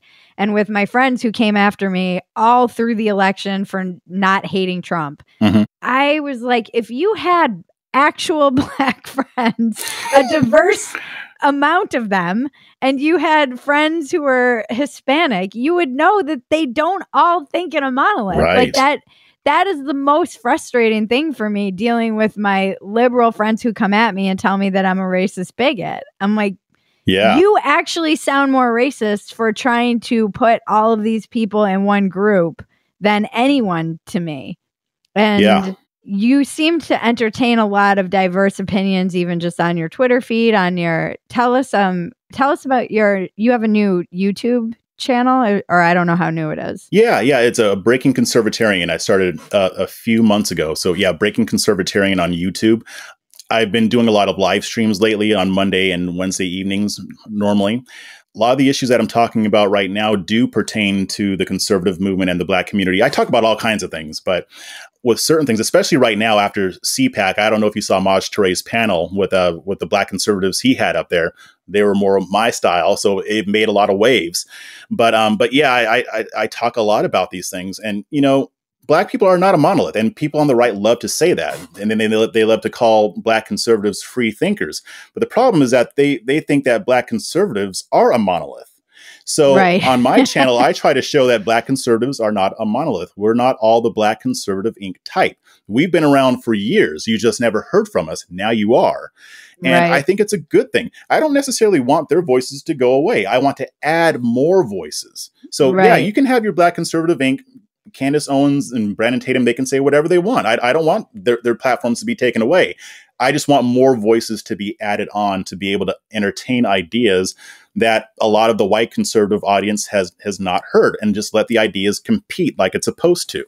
So yeah, I mean, so on that channel, and also, you know, when I write, I also try to, you know, entertain different points of view as well. And even, you know, I just started my locals community, and that when that grows, I want to actually have a space for people who are really serious about politics and culture, and to have really deep conversations on these issues like you and I are doing right now. I mean, if you look at the elites on both sides, they want us at each other's throats so that we don't have these conversations. They're the ones who benefit from the hate, not we don't benefit from it. So I always say this. Yeah, locals is the best. I love my community. I'm gonna tell them all to go join yours. Sweet. They just are the best. I love my community. They talk. It's actually been instructive, and just, you know, I feel like the nice thing about it is you can really slough off all of the real people who want to have real conversations. I work out with the women. Like, we started a little workout group during the plague, and it has saved me. And they were saving me over and over again, because it really is a sense of community, sharing recipes, wins, loses. There was a week where a couple of people were really struggling, and they were just helping them. And it's just, I love that you can have those deeper conversations, and you feel a little bit more safe, because it's not subject to all of the trolls and the bots and the people who are bad faith. And it's like a little think tank of your own. Yeah, don't you think that people are craving that? I mean, I think people are craving. I think they are. Yeah. I think most normal, reasonable people are. I think there's a lot of energy in our space, and I think that we just need to. I really believe, truly, my feeling, I don't know that this is right, but my feeling is that the only way to break this toxic binary that we seem to be caught in is like a third party win. You know, we need, or a cross party ticket. You know, we need some kind of, we have to break that binary somehow. And there's so much energy in that. I feel like more people are in alignment. We might have disagreements about the ways in which to fix things, but at least we're still having conversations. There's so much energy there, and it's just not, it's all scattered. Like, I feel like all we need is that lightning rod of a person or something who can take that energy and use it to run for, I don't know, president or something. I think we need a lot of those people. I mean, in the media and everywhere. I mean, I think, like you and I have talked about the exhausted majority before. I think if they finally got pissed off enough to start pushing back against the fringe elements, not on the other side, but on their own sides, we would really see a difference. I mean, because it's one thing if I call out the fringe on the left. I mean, I do that, but they're not going to listen to me as much as they will listen to somebody else who's on their own side, like yourself and like people like Matt Taibbi. He calls that out. They don't listen to me. No, they don't. They just push us out. That's the problem. Yeah, but because with the fringe, I think it's because there's not enough of you, and there's not enough of that on the right either. There seems to be a growing number, but it doesn't matter because you can't reason with insanity. Oh, that's true. Once you get to that extreme, I choose to be, at this point, I've come to the point that I want to talk to, there are people who have been red pilled, for instance. Right. I see the way that like some of the people in our space are pretty aggressively, they're right about how toxic and destructive that woke ideology is. It's like black mold, and it's insidious, and it corrupts institutions from the inside out. Now, I agree that you have to push back against that. And there's a certain point where people who really know the ideology and know what they're talking about or believe it, I kind of have to dismiss it because I reject the premise on its like wholesale. Sure. But then there are people who don't know. They don't know any better. And suddenly they'll get red pilled. And I have to give them a pathway into the center. I try to still be very compassionate and understanding and not just push everybody away. Because what I am seeing right now is a lot of people who should all be on the same side in some respects, even with differences. They're tearing each other apart. Yeah. it's just that human nature, everyone seems to be just kind of, I'm like, no, we're kind of all class. I think like the real fight because I'm not on a team. I'm an independent, but if the war came, I'm on a team. Yeah. I'm on a team that I don't even necessarily want to be on by sake of the other team has already decided that I'm on this team. Right. On Team Red. If it comes down to red versus blue, the blue won't even have me. They're not, they've already decided I'm Team Red, which is, I think, the biggest difference I see between kind of the extremes of the red and the blue. Although I'm not really subject to the far right in the way that people who push back against the right are. Because would they consider you blue? I doubt it. Nobody on the left would consider me blue. No. No. Yeah, but would anybody on the right say like you're not one of us? Would the extreme right of your party be like you're a libtard? Yes. Yeah, I have gotten that. Okay. Yeah. I won't say that it's common, but I do get it. Honestly, it's just from people who don't think. I mean, people who take a mindless approach. I mean, if I say something like, police brutality is a problem. Oh, you're a libtard. Well, you're not a serious person. So, right. I mean, that's not common. I get a lot of people who may disagree with me, but the ones but I like it when they do that because now I know I can just dismiss them or I can just have fun and make fun of them. But yeah, there is a lot of that type of thinking. If you're not with me fully on every single thing, then you must be on the left. Those are fringe people who don't think. So, I mean, It doesn't surprise me that there are people on the left who would just say, oh, you must be a racist Nazi red wing or right winger or whatever. I mean, that's most of the left. They think I'm a bigot. I would think that would happen more on the left, and I think you probably get it more from the left than I do from the right. Well, that's been my experience mostly is that the right is just so happy to have you on your team that they're kind of more welcoming than the left, which will boot off anyone they perceive as an apostate if you even push back at all. And you're not kind of Michael Malice says, it's a religion. And this is a cathedral. I call it the woke Sanhedrin, the Church of Progressivism. And I do use those terms when I write because these people are adhering to a religion. And I mean, I've been to Black Lives Matter protests here in Austin, and I got lectured by a young, probably 19, 20-year-old, nice white girl telling me why I should hate the police and why I should be afraid of them, even though most people with my same skin color don't want to get rid of the police. Right. They just it's almost like they just repeat their scriptures. They quote their scriptures, but they don't know anything about the issues behind it. Right. Or the ideology behind it.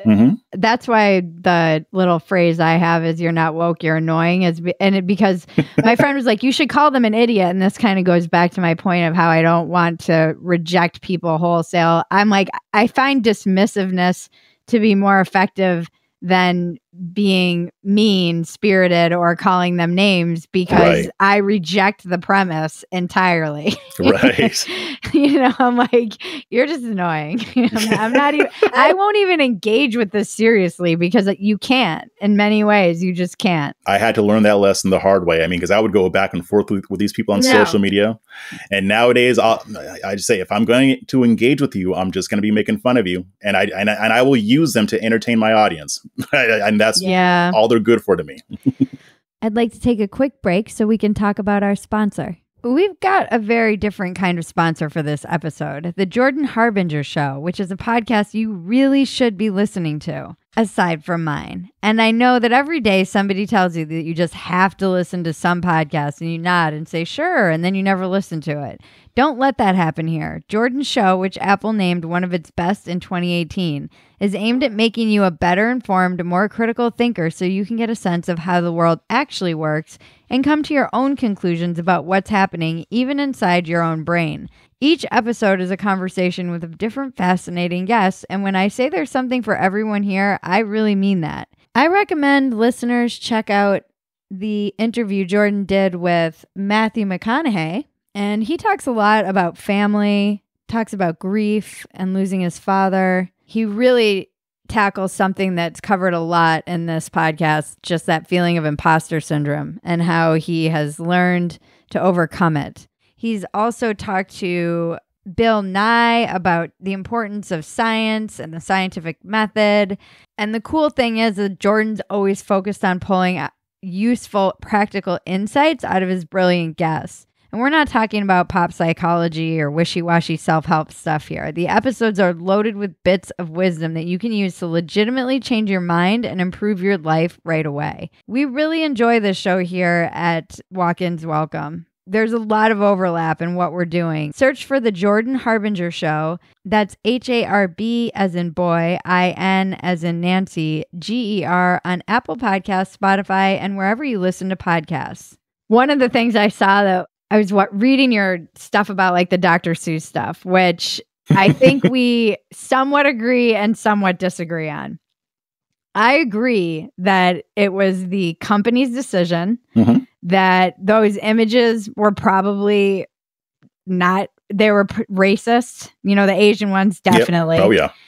Dr. Seuss, I think, was not super stoked about them.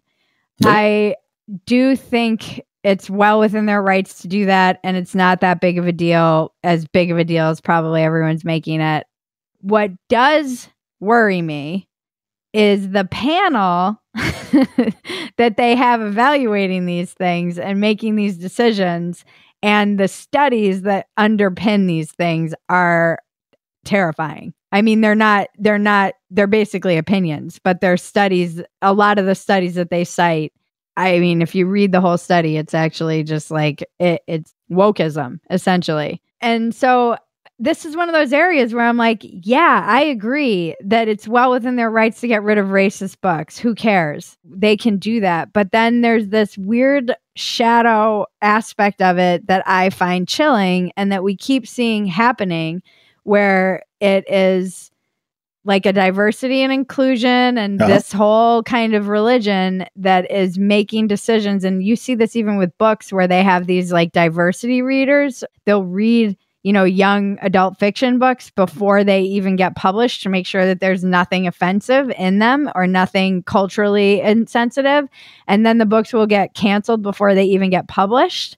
In some instances, this has happened. So this is where I'm a little bit, again, there's no room for nuance on Twitter, but I'm a little bit like, okay, I'm fine with the decision, but can we talk about these forces that seem to be occurring with these decisions? Yeah, and see, and the hard part is we may not always know the motives why they do this. I mean, it could just be legitimately that, I mean, that company was formed by Dr. Seuss's family, and they made it just legitimately said, I don't want us to be associated with these writings anymore. Dr. Seuss himself said he regretted doing it. So, right. But they hired a panel and they deliberated over it for months. So this wasn't like, people were like, oh, this is strictly a business decision. I'm like, look at every article that has been written about it. That's not an honest answer either, because every article talks about how they got rid of it because they were racist images determined by a panel that deliberated over every single book in the thing for months. So you can't tell me that was a business decision, because maybe those books were selling. We don't know how they were selling. Yeah, and I don't think it's purely a business decision, but it's more like say if it were me, I could understand why somebody would say, you know what, I don't want to be associated with these books, whether it's business or not. And it could totally be that they were just 100% caving to the left, and that they really would have rather had the book there. That could be possible. But I mean, if they took that long to think about it, whatever, we don't know the motivation behind it. I agree. But see, here's the problem, is that then you have that happening, and then it's announced on his birthday, World Reader Day. And you also now have Biden won't even mention Dr. Seuss. And this is where I actually think guys like James Lindsay are right on the money. And he's, I think, a couple of years ahead of everyone, even though he might be going insane. I mean, it might be like he's too far ahead of the curve. It's got to be like someone who can see in a world of people who are like blind. But he was talking about how you problematize this person, and it's this thing that as a culture we could all unite around. And now you take him out of you take Dr. Seuss completely, isn't mentioned by Biden. Now he's taken out of the books children read, and it's replaced with, My Super Racist Baby or whatever, and so it's replaced with books that are appropriate to their kind of ideology. The scripture. Right. Yeah. So this is where I'm like, yeah, I agree. And we can justify it. And sometimes I think like they disappeared our president off social media. I was thinking about this today. He got like disappeared. They did. It was like a mob hit. Yeah. A virtual mob hit. It was The Godfather, like that the last scene. It was like the virtual mob came for Trump, and we were all like, anyways. Yeah. Well, and so what I'll say is this. I mean, there are reasonable reasons to disagree with their decision. That really isn't my problem. I mean, because the thing is, if they continued having the book, I don't care. But I also don't care that they discontinued it. My thing is when we tend to freak out about so many things. Now, I'm not saying that the far left does not have an agenda. That is evident. And to me, Biden not mentioning it is not that big of a deal to me, because, I mean, I don't care if a government official talks about Dr. Seuss. Dr. Seuss is still going to remain an American icon. Nobody's talking about wiping out all of his books. Now, if they start, then I will eat crow and I will say that I was wrong. But we're talking about 6 books when Dr. Seuss wrote 60 books. And he didn't even like the work that he did. So in this instance, I don't see this as part of this overwhelming push to take things over. I think we need to be focusing our outrage on what they're actually doing. Like I care more about them canceling Gina Carano than I do about them canceling these books. I mean, to me, it's like, this isn't Nazi Germany. And I heard Ben Shapiro, and I like Ben Shapiro, but he's like saying like, oh, this is like book burning in Nazi Germany. I'm like, no, it's not, dude. No, it's not. And I get the whole, it starts little with little stuff, but no, that's not what this is.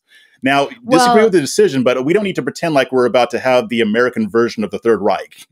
No, I agree. I think those are kind of... That's my only issue with it, really. Hyperbole sells, definitely. It does, obviously. Yeah. I think the problem is people are obviously there are many problems with this kind of discussion on social media, and it's also just hilarious and kind of funny.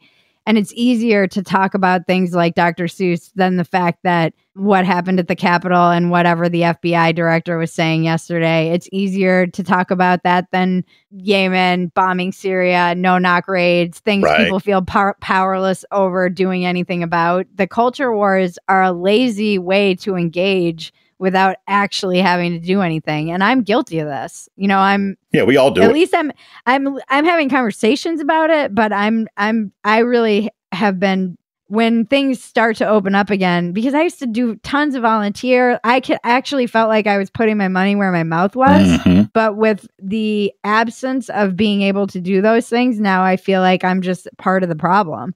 And I do think, again, with this Dr. Seuss thing, there's a really actually interesting, nuanced conversation to have, like the one that we are having about, yes, this is a business decision, but there again lies in the insidious, creeping authoritarianism that I think everybody perceives and senses. And then you have guys like Glenn Beck and Ben who can react to it that strongly and say this is like this, when in fact it's not. But there is that creeping sense of like, and I can understand that. In there. Yeah, and I can understand them being concerned about that creeping thing that they're trying to do, because we see them do it in other areas. Like I said with Gina Carano, the reason I care more about that is because that actually impacted her life, and it impacts the life of others like her. They disappeared our president.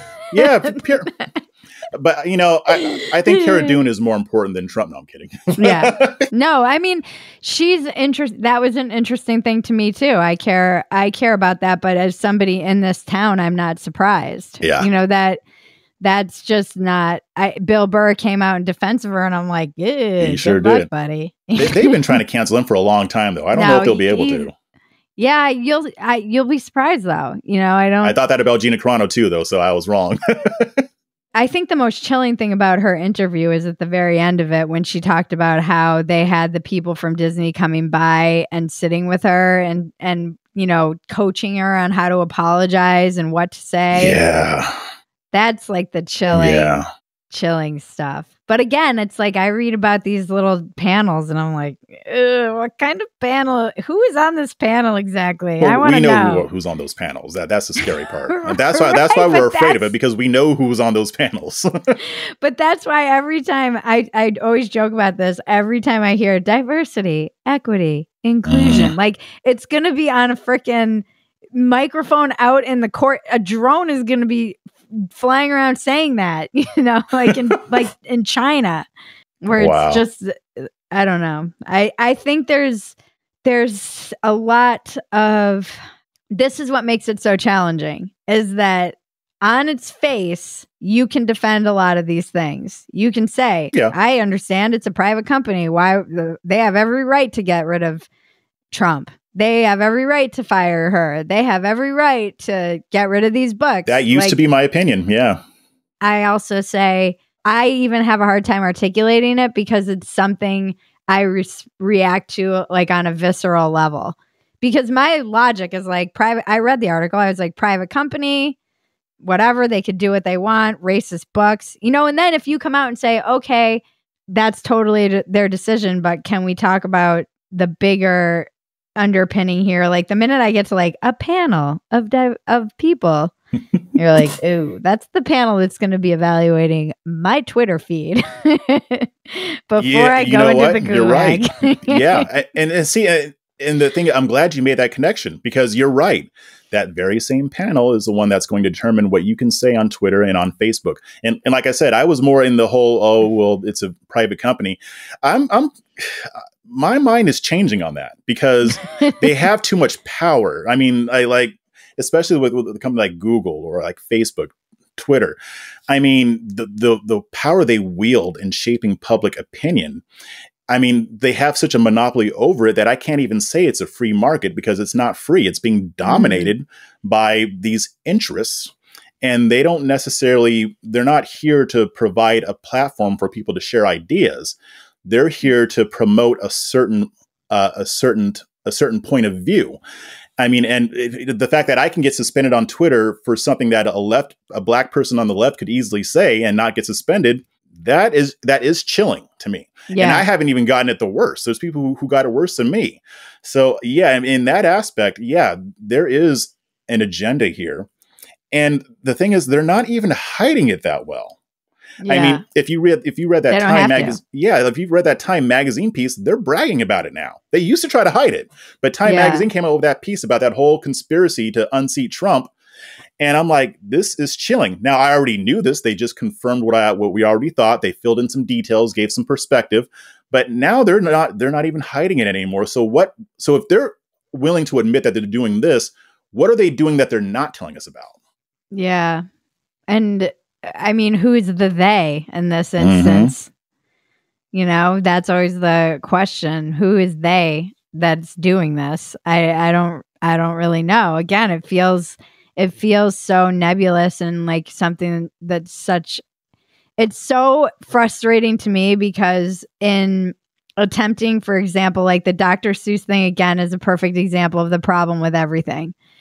You want to push back and say, yeah, get rid of those racist books, and I'd be all on board. Private company, get rid of those racist books, whatever. If this wasn't taking place, if it's not occurring in a vacuum, right? It's occurring in a culture where all kinds of things like this are happening on a daily basis, and they're all being explained away in the same language that conservatives would use. Actually, like I'll see liberals be like, "Oh, it's a private company, blah blah blah," and yeah, they're free market when it comes to their agenda. Yeah, yeah, but that's terrible.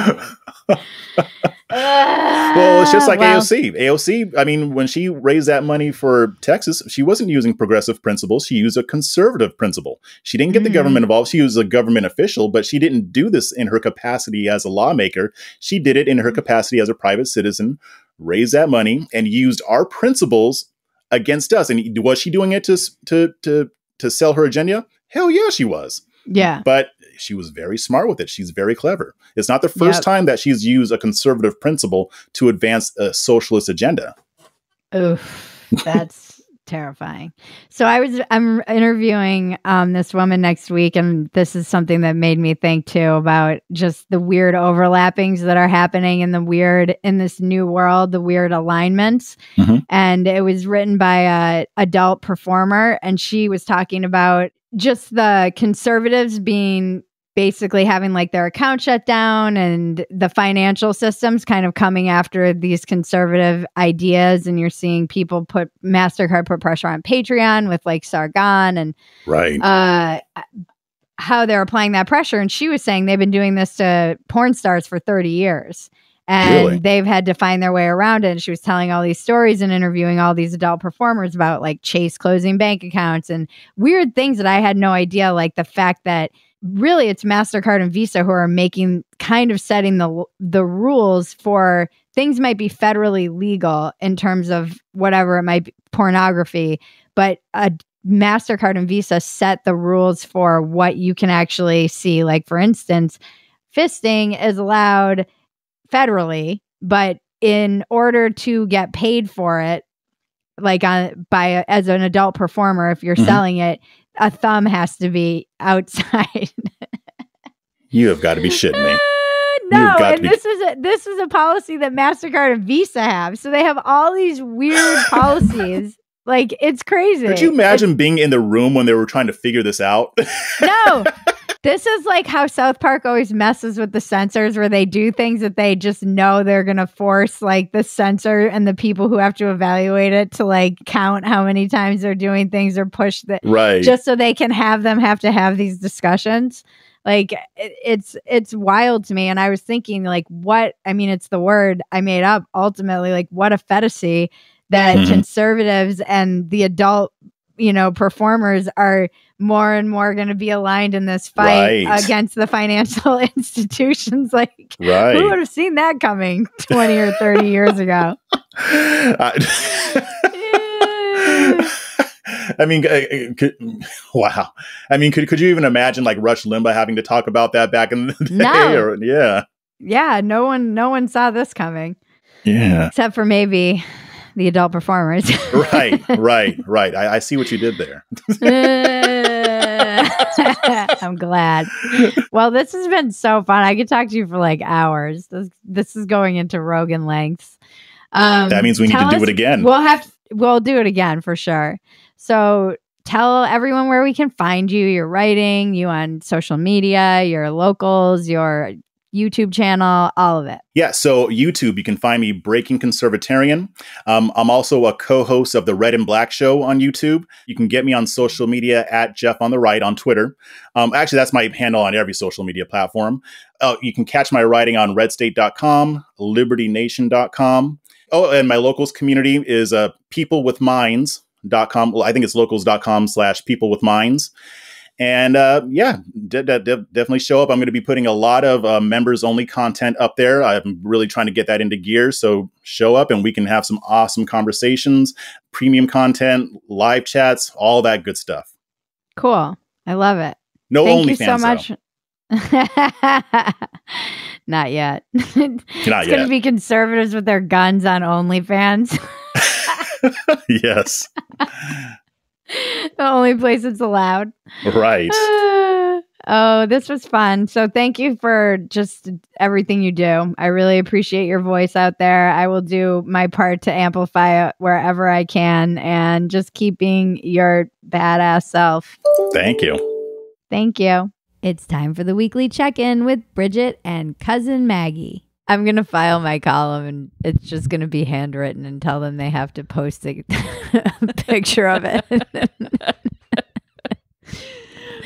Bridget is computerless. Which is like when I injured my hand and realized how often I used my hand. I can't tell you how many times throughout the day I'm like, I'm going to do, oh, I can't. I don't have a computer. I'm going to do, oh, I can't. I don't have a computer. So... I mean, if this is Apple's ploy to get me to buy another computer, it's absolutely working. At least you live with someone who has a computer you use. I'm thinking, like, what would I do if I didn't have one? Like, I would be I couldn't work. I couldn't do anything. We're so dependent on them. It's pathetic. I mean, thank God I have my phone. So I can still do some of the things I need to do. Yeah, no, my phone is like tiny and old. I could never just like work from my phone. How do you even I guess deal I with could that set thing? up my iPad so I could work. If Maggie I has to. an Apple like 4. No, I have a 6 like a 4S 4S. or something like that. I upgraded from the 4 to the 6. When I went to get my other computer serviced, they told me that it was vintage and it's only 8 years old. 8 years old. Yeah. No, Isn't that crazy that nuts. vintage and technology is 8 years old? That's crazy. Yeah. They're like, yeah, we won't touch that. It might contaminate the rest of our things. Sorry, Apple, but your stuff's already contaminated. Yeah. The stupid new keypads that I hated from day one. Because I hated the new keypads I didn't like the sound. No, you hated the sound, like despised it. The misophonia is real. Uh-huh. And it triggered it badly. And so I was like, how am I ever going to get over this misophonia typing? And I kind of had, but just loathed the new Butterfly or whatever they are. And it turns out they suck. And they're not using them anymore because every little piece of speck of dust that gets under it causes the keys to get stuck. Yeah. And then I was flying to South Africa and I was late to file my column. I know this is shocking for people to hear who know me. And I'm like, okay, open up my computer and I'm all ready to file. And the space bar is stuck. I was like, God damn it. How am I supposed to use this? So then I was hitting my computer because there's one technique that you can use that I read about on YouTube where you hit the back of your computer to try and get it unstuck. Uh-huh. And you need compressed air, which obviously I don't have on an airplane. Uh-huh. And yeah, it was just a nightmare. Not like a real nightmare, just more of a first world nightmare. Yeah. But now they don't even make those. No, they changed them those because keyboards as I anymore. knew from day one from the sound, they sucked. They were a disaster waiting to happen. Apple should use me as a consumer tester. How does this sound, Bridget? It sounds like it's going to suck. And I was right. Yep. I'm going to be filing all my columns with a typewriter. How did anybody get anything done before computers and the internet? Remember the clack of the typewriter? Yeah. I have a Those typewriter things are somewhere. So loud. So loud. I'm going to get one just to drive my husband mad. I don't know. No, the world moved at a lot slower pace because it took longer to get shit done. Like forever? Right, like writing a paper out freehand rather than typing it. Imagine just having to, even the stuff that we do, like filing and signing and all the stuff we sign online now, which is probably not great, but you had to get those documents printed and then send them out. And then that was before like fax machines, which were revolutionary. And now fax machines are antiquated. I just went through this recently where I had to write a check for something. And I can't remember the last time I wrote a check. And I felt like I didn't know how to write a check anymore. And the lady, I was like, do you need to sign this? She's like, yeah. Yeah. That's kind of the point. I write checks to myself and deposit them to my different bank accounts that way rather than transferring money because I don't want the transfer fee between like banks. Oh, you get transfer fees? Yeah, it's fucking annoying. That's crazy. Bank of America, like if you transfer from one bank to another. Why do you still have Bank of America? I've been telling you to drop them for 10 years now, Maggie. It's where I pay my bills from. I don't really use them for anything else, but I hate that they bank. have just branches everywhere, so I can always just go to an ATM. Nope. I'll never forget the glee with which I shut down my account after they charged me because of their stupid policy. I know. Where they took my money out before my money went in and then they charged me an overdraft fee even though I had money going in, and they're like, oh, this is the way we process things. And I was like, this is stealing. I don't even know how this is legal. And then I took all my money. It was about $2.45. And I was like, never again, Bank of America. Same with Chase. When Chase shut down my account because apparently I'm a terrorist. Oh, God. For moving 3 times. In like how many years? 1 year. You don't even know what you signed away, America, with the Patriot Act. And you won't find out until suddenly your bank account is shut for no reason and no explanation. And they don't owe you one. That's crazy. Yep. That's crazy. Yeah, they can freeze your whole life and just call you a terrorist. That's why the domestic terrorist stuff that they're trying to do. Terrifying. Yeah. I don't know what these people are thinking. I know. And it's all fine for people when they're like, oh, that was the other side. It's like, it works both ways. The irony of that is all the people who were like, yeah, keep these Muslims out of here. They're now on the domestic terrorist watch no-fly list. It's all fun and games until the no-fly list comes for you, my friends. Yeah. It's all so crazy. Next week's episode is so interesting with a adult film star. Yeah. And we talk a lot about this, the financial institutions and how the Phetasy of the financial institutions censoring the porn stars for 30 years. And now they're going to be in alignment with they're going to be on the same team as the conservatives. I was like, I'm looking forward to that one. Oh, it's so good. We had such a great conversation. I love this podcast so much. I know. It's so fun. It's so random. The variety of guests. Yeah. That's Yep. the whole point of it. It's so much in my heart and joy that we can go from Ayaan Hirsi Ali to an adult film star in 2 episodes. That's why it's so aptly named Walk-ins Welcome. It's just basically anyone who wanders through the door. Seriously. Pretty much. Do you have a story? I have a microphone. I was thinking of just driving around America and taking stock of the post-pandemic ruins. Yeah. Maybe I should just put everything in storage. Once again. Buy myself a little camper van. Like you've always wanted. And then take off. You know, these YouTube videos, the van life videos, Maggie. Oh, yeah. That is big business right there. You can just follow behind us in your car. Why don't I get a van life?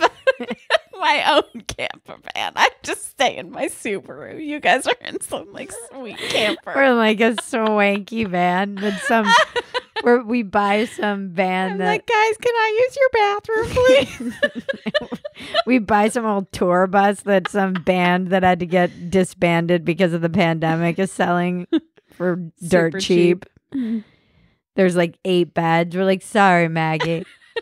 You'll have to sleep This in is your our car. honeymoon. We need privacy.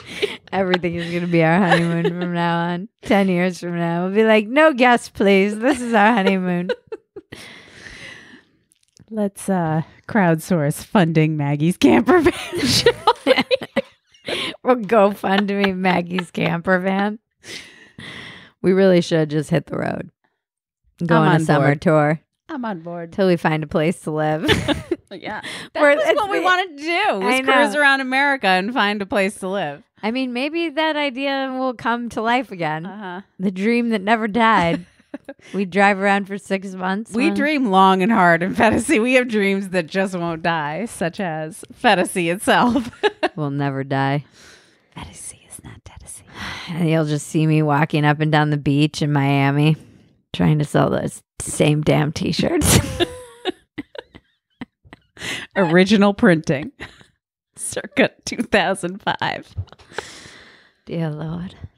We'd like to thank our sponsors this week, Skillshare, Beta Brand, and The Jordan Harbinger Show. Explore your creativity at Skillshare.com/walk-in and get a free trial of premium membership. Discover what it's like to be comfortable and confident all the time. Go to betabrand.com/walk-in for 30% off. Search for The Jordan Harbinger Show on Apple Podcasts, Spotify, or wherever you listen to podcasts. Tune in next week for another riveting episode that will change your life, help you get out of your own way, and solve all the world's problems. I want to thank our composer, Jared Elias, my co-producer and cousin, Maggie, and all of you out there listening. This has been Walk-In's Welcome with Bridget Phetasy. I'm Bridget Phetasy, and you're welcome.